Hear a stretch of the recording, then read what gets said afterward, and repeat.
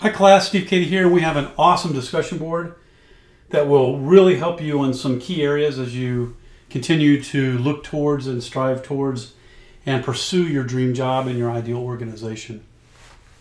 And I'm going to walk you through, give you some general instruction, some tips and some things like that so that you can do this discussion board in the most time efficient and best way that also facilitates your learning and gives you some really good value for what you're putting into it. And as I've always said and said all along the way, these questions are all intended to help prepare you for what you are striving for. And I'll start here with the front end. When I say watch this video, those of you that are watching it and not jumping in right away, but taking some time to watch this video, it helps you to save time for things to be more efficient. So listen further as I go through everything here. The other thing is the right below, you can see the review the questions below and complete the module. A tip, be sure to bold the key terms.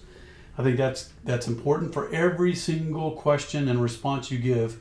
You want to bold key terms that you're pulling or drawing from in the content from the chapters and other resources that are provided. And with that, you come in and you start with the introduction. And as I mentioned, this is a signature introduction, your signature, like in any good sport or any professional pursuit. People have their signature. They have their signature move, they have their signature line, they have their signature way of doing things. And the introduction should be your signature that is creative, that represents the best of you, and really invites people in to the rest of the questions that you're answering, and has a hook and is compelling, as well as telling them what you're about to tell them. So it's more than just telling them what you're going to tell them. It's hooking them, bringing them in, and then doing that. So then we move into the first, the behavioral interview question. Here is your question, and it's drawing from the Human Resource Management module, and that is describe a situation where you led, managed, coached, or mentored another person to achieve success. And this is focusing on these skills for developing human potential, developing talent in an organization. Human Resource Management training and development really focuses on this concept of talent development, and this question is getting at how good you are at that. You can learn more here, and I also added another one that you might find helpful, thebiginterview.com, and it's a really nice blog that can give you some more tools for your toolbox in terms of having a competitive advantage for answering interview questions. Now we move into the next, and this is an interesting twist on things. You're going to see question 2 is focused on DEC module. Question 3 focuses on the HUM module. Here is the unique twist. The DEC module is the right way. So what I want you to do is walk through and answer these questions using the manager's action research process. And you come in and you give your best answer to this one. On the human resource one, you give your best wrong way of doing it. So it's not your best answer. Both should be your best answer. But for this first one, you want to describe the right way to do this. And you apply everything appropriately, the terms, the key tools, and so forth from the resources in the chapter for the decision-making module. And you apply them appropriately.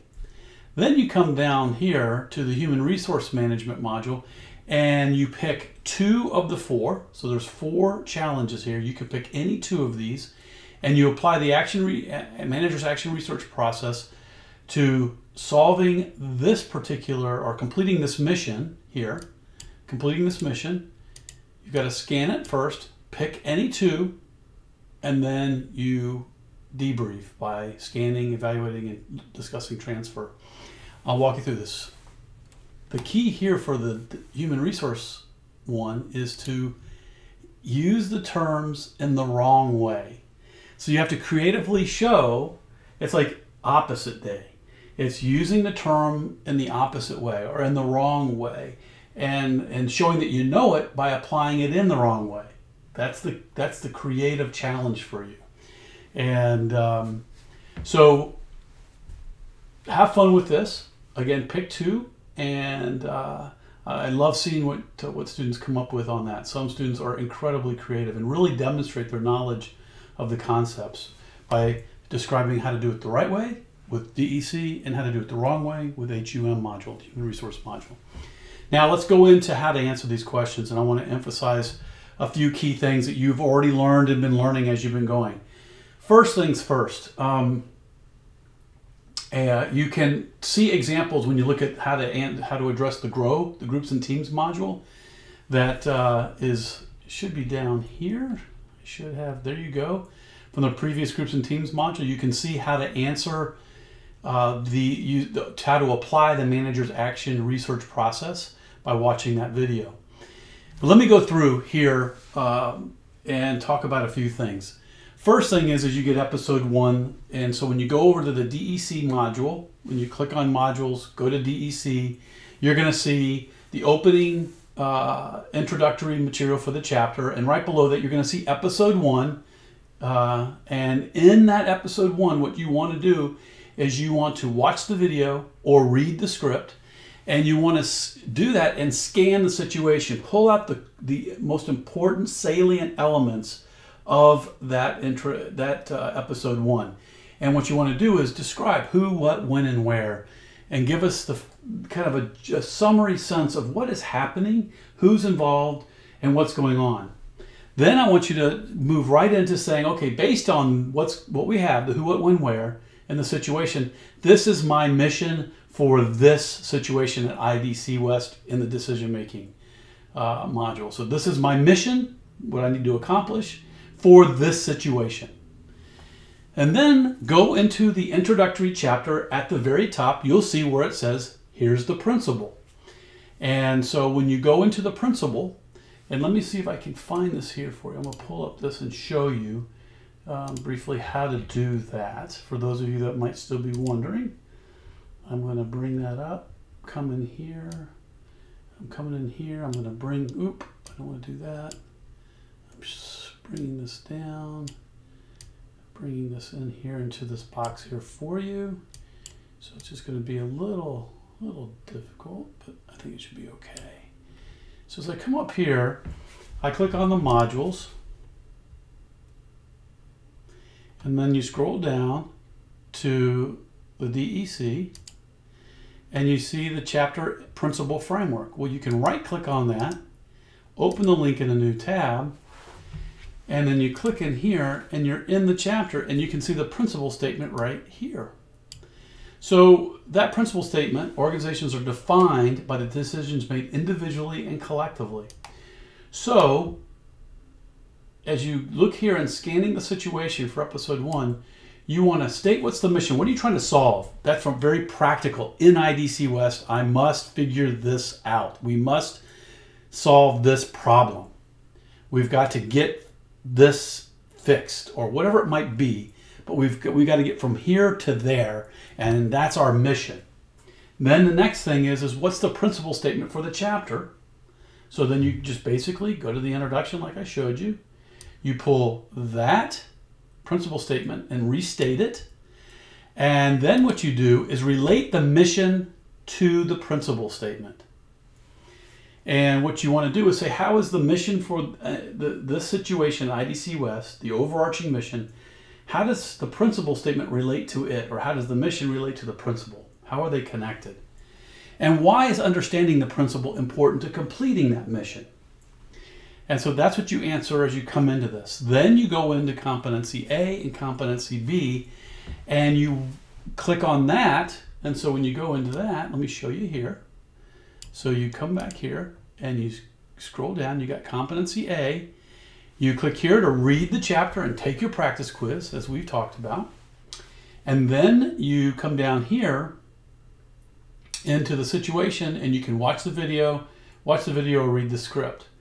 And what you're going to see here is you got a unique specific challenge that must be completed in order to solve the challenge. You got to solve this challenge in order to complete the mission. But basically, in order to complete the mission, you got to solve these two challenges. So you got to successfully solved these two challenges, and therefore by doing that you have completed your mission. So what do? You scan the situation, describe what the situation is for this challenge, who, what, when, where, state the challenge clearly. The challenge is, relate the challenge to the competency statement. So what is the competency statement? So as we come in here and you go into competency A, I right click here and open up that content. And what do I see at the top? The competency statement here is make robust decisions to the application of intentional processes. And so I restate that and I relate that competency statement to the challenge that I'm facing here. So you've got the specific challenge to complete. Once you stated the challenge, stated the competency, related the competency to the challenge, you then diagnose the situation. And in diagnosis, you are describing what is the cause of the problem that we're facing here. What is the root cause? So what is the surface cause and what is the underlying root cause of the problem? So think one level deeper even. Again, use the tools, terms from the chapter in this competency to answer that question and bring those terms in because they will relate. And then diagnose that challenge, and then second, propose an intervention. So in the manager's action research process is you diagnose and you intervene, DI. Those are the first two letters, first two steps. So diagnose the challenge and propose an intervention / a solution to solve the problem based on your diagnosis. Then you come here and make sure you defend it. Make sure you explain why this is the right intervention using information from the chapter. You do the same thing for competency B. And then after you've described how to solve these two challenges, you go down and watch episode 2. So you come in and you go in and you go down past here to the conclusion, situation, and you click on episode 2 script or watch episode 2 script, and you watch it and come back to episode 2 and you provide a brief scan or overview of the episode, what happened, again, that's who, what, when, where, and then evaluate the results. Where did you see interventions being done in the script in this episode 2? Where do you see interventions being implemented and the impact of those in terms of having a positive impact on the situation in this particular situation we have here with IDC West and DEC? So what you do is you essentially evaluate by describing the results and connecting those results to key actions that were taken. So you say this action was taken to complete the challenges or solve the problem. These actions were taken. This is the impact of those. And then the second piece here is transfer. This is important. This is the T in the DIET. And the T, I want you to talk about two key things. You want to talk about, okay, based on this, how do we continue this at IDC West? So looking at IDC, what is your recommendation for the best way for IDC and everybody involved to learn from this, take the good and positive results they had, learn from it, and keep making good, positive decisions as they move forward? How to make that solution, what they learned from it, stick and stay in the organization as a way to better manage, better lead, and keep things moving in a positive direction. That's one. So first part of transfer is how do you transfer the learning from this in IDC West? Second transfer is how do you transfer your learning from this, what you learned from going through this, to your dream job and ideal organization? So if you want to work in Google and you want to be work in the area of as a software engineer, and you have in Google, and you look at that job as software engineer in Google, what can you say about the learning from here to help you as a software engineer in Google? How do you transfer your learning to that job in that ideal organization? So that's what you do here for this. That's the right way. Now the wrong way is the HUM module. And what we're doing here is you look at IDC West, do the same things. You go in, find episode 1, read it, scan it, state the principle, state the mission, relate the mission and the principle to each other, and why is understanding the principle important to completing the mission. Make sure you address that. And then you come down here and pick any 2 of these 4 challenges. And I do this to keep kind of managing the workload for you. So pick 2 of your favorite challenges to solve. Go through the same process. Here is the thing. What I'd like you to do is diagnose using the tools and terms opposite day, the wrong way. Propose an intervention that would be totally against what all the science, the terms, the tools, and research suggests. Propose an intervention that suggests that this is the wrong way to do it, but use an educated, informed, wrong way, and apply it to the diagnosis, and do the same thing for the second one. When you come down here into episode 2, what I want you to do is flip back to looking at the results. What was done in episode 2 that solved the problems, completed the challenge, and solved the challenges and completed the mission? What was done? Describe what they did, what was the impact of what they did in episode 2 that had a positive impact. And then, after you've done that and described that, then go to transfer, talk about how can IDC West transfer the positive learning and keep it going and keep using their learning in the future in IDC West. And then second part of transfer is how do you apply what you learned from this to your dream job in your ideal organization. You move from there into an important term or concept. And what I'd like you to do is pick from your 2 chapters, what's the most important term or concept that you really liked. Pick it and provide the term, give the definition, describe why it was helpful, and describe how it can be helpful to you in your dream job and your ideal organization. So how can it be helpful to you in your dream job, in your ideal organization? Then you move to an exam question. I want you to create a level 3 or higher exam question from Bloom's taxonomy. Do that within the context of the term or concept in number 4 above. Then you make sure you do a few things. Make sure you provide the question, have your answer, identify the answer, explain the answer, and describe and make sure you point out where that answer can be found in the content for the chapters.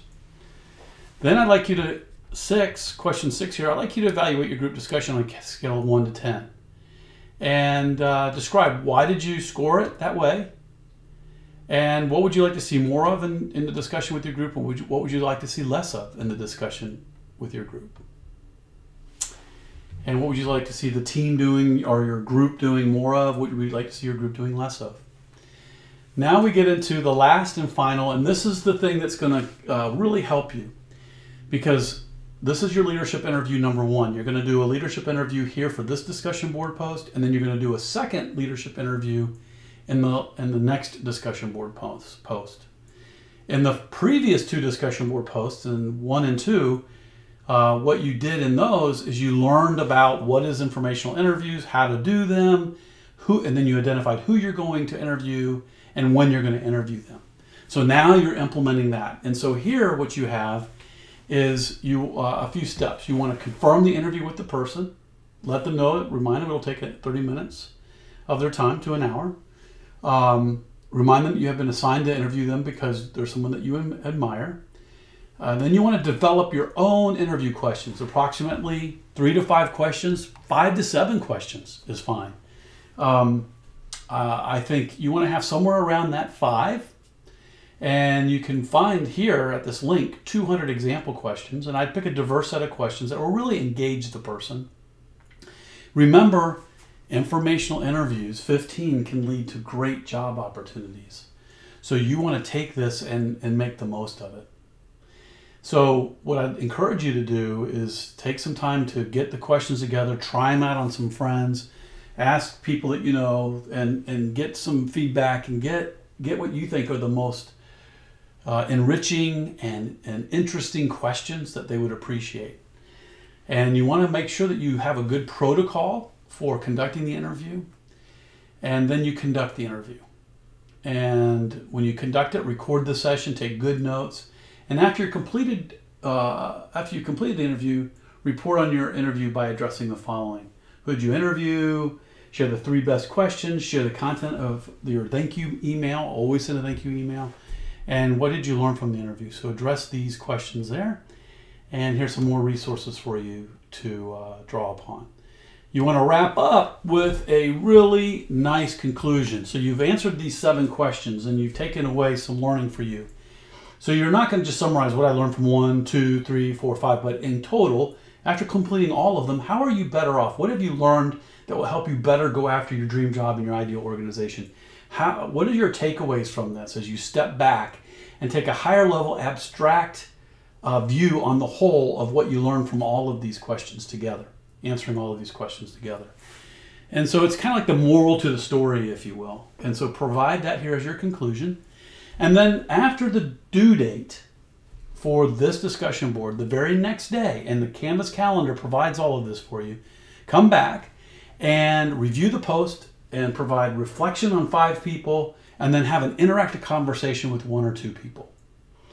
And if you do all of that, follow the directions, be complete by answering all the questions, professional by good formatting, nicely laid out, and good grammar and spelling and punctuation, and then you're thoughtful in terms of providing a good elaboration, explaining your thinking, providing examples as appropriate, and those kinds of things, so I can really understand how you're approaching this. You do those complete, professional, and thoughtful, and then you have your minimum of 10 really good posts with your team to other people. You're going to do just great on this discussion board. Last but not least, as you know, the time period for doing this is set up such that you really have 2 discussion boards now brought into one. I typically would have done one for the first chapter and one for the second. I've combined them. While it's a bit longer, I think it's a better use of your time to come in and do a nice job on this. You've got your window of time to get this done. So make sure you plan your time accordingly and get the most out of this. Every question, as I mentioned, is designed to help you really go after that dream job in your ideal organization and have that competitive advantage. So I look forward to seeing some great posts and discussion. Bye for now.